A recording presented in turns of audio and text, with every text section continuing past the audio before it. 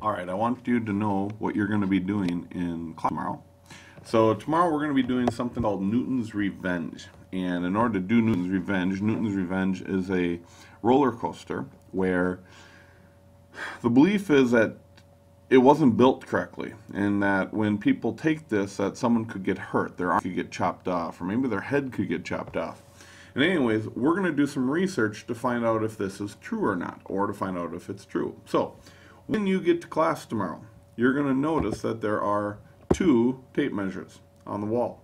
The first tape measure that you're going to go to tomorrow is going to be to measure your height. So you're going to stand up next to it, you're going to have someone else tell you how tall you are to the nearest centimeter. Okay? So someone will measure you, find out how tall you are to the nearest centimeter. Then, after you find out how tall you are, you're going to sit down on a chair. When you're sitting down on the chair, you're going to reach up. And with that reach, you're going to measure how tall you are when you're sitting, but reaching, as though you're on a roller coaster with your hands up in the air, screaming at the top of your lungs.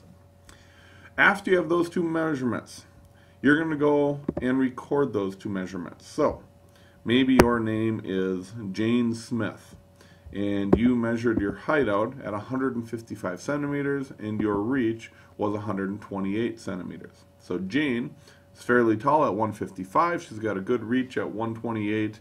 That's when she's sitting and reaching. And then next comes up Timmy Olson.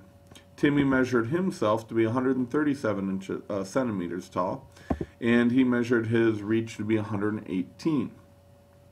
After you've recorded those, and you have those down, on the whiteboard you're going to notice that I've got up a little chart. So when Jane goes up there and she was 155 by 128, she's going to put a little red dot right at that spot to the best of her ability.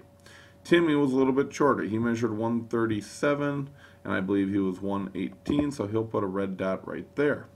When we get the whole classroom put together with all these dots, then we're going to be able to look at that information and start a discussion as to find out whether Newton's Revenge is a safe roller coaster or not. That is what you're doing in school tomorrow, in math class. If you have any questions, get to class early to ask Mr. Anderson, but really I think it's quite simple, it's kind of fun, and we'll see you tomorrow at class.